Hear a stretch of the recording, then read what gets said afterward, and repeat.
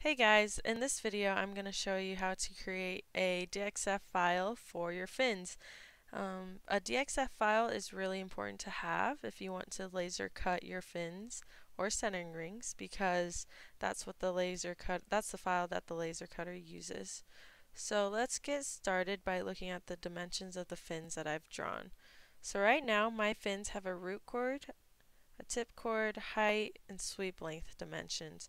I also have fin tabs, so we're going to draw fin tabs over in Fusion 360. So let's get started on our drawing so that we can create that DXF file. So we're going to hit this sketch button right here and hit create sketch. You can pick any plane you want to start your sketch, and I'm going to hit the XY plane. Doesn't really matter though. I'm going to use the pan button to move the origin over here so that I can draw my whole fin in the sketch right here.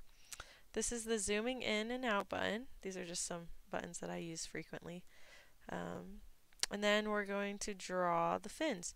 I'm going to draw the fins with kind of how it looks like over here without dimensioning it first.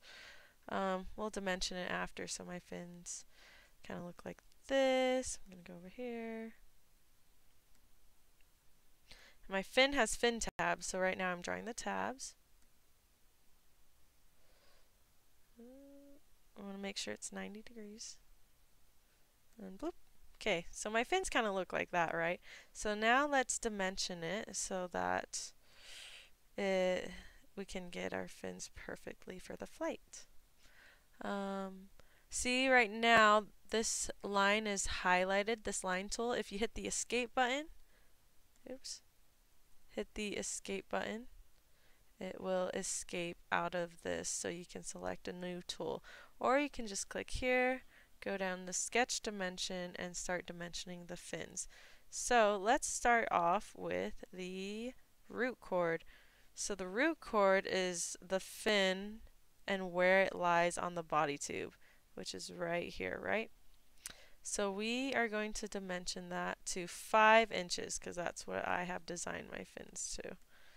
You're just going to click on those 2 points, and for me I'm going to hit 5 inches because they are 5 inches long. I'm going to hit the escape button and show you guys something. This line can move up and down, which is not good because as you can see here the root lies on the same line, right? So what we're going to do, we're going to click on this line, hit Control, and select this other line. That's just selecting both lines at the same time. And then we're going to hit this collinear constraint.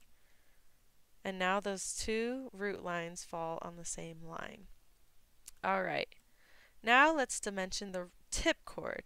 The tip chord is this line right here of the fin. So we're going to go down, hit dimension. This D right here stands for, it's the shortcut. So you can hit D to also use this tool. But we'll just go here for now. So we're going to dimension the tip chord, which I have as 1.5. So I'm going to type in 1.5 inches. Alright, that's the tip chord. It's starting to look a little funky now, but we're going to fix that up. Now let's look at the height. The height is 2.181 inches. So we're going to dimension in the height. That height is from the root chord to the tip chord, and that is 2.181 inches in my design. Alright, so now we have the height. Let's look at the sweep length. So the sweep length is 1.75 inches. So we're going to go down, we're going to hit dimension. The sweep length is the front, kind of towards the front of your fin. You're going to click on this point, and then you're going to click on this point right here. Oops, let me try that again. There we go. So see how it kind of goes vertical, kind of goes diagonal. The sweep length is this horizontal portion right here. So make sure that when you're dimensioning it, it's not diagonal, it's not vertical, it's horizontal right here. And mine is set as 1.75. That is the sweep length. Alright, so here most of my fin is almost done. All we have left is the fin tab. Now the sweep angle is from this line over to your leading edge. This is called the leading edge of your fin.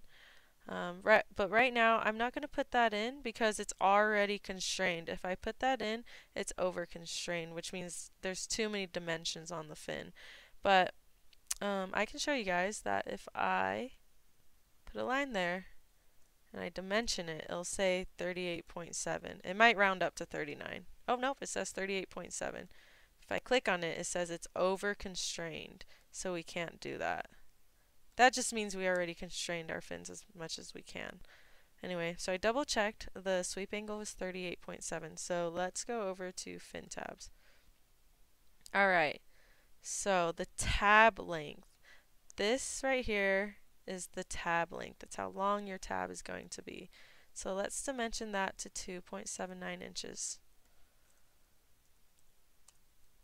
Okay.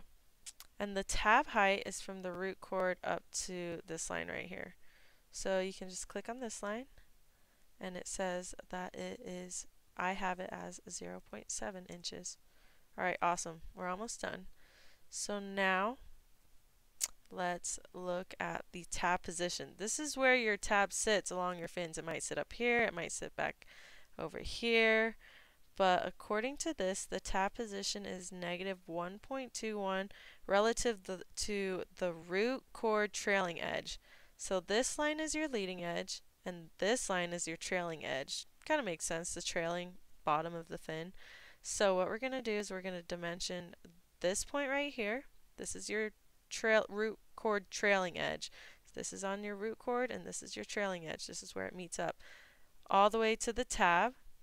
And we know that that is going to be 1.21 inches. And there you go. This is what my fin is going to look like. So now we can hit Stop Sketch, go over to our Sketch 1, right click it, and save it as a DXF file. I'm going to save it as fin example 1. I have something named that already when I was testing it, so I'm just going to override that. So there we have our fin.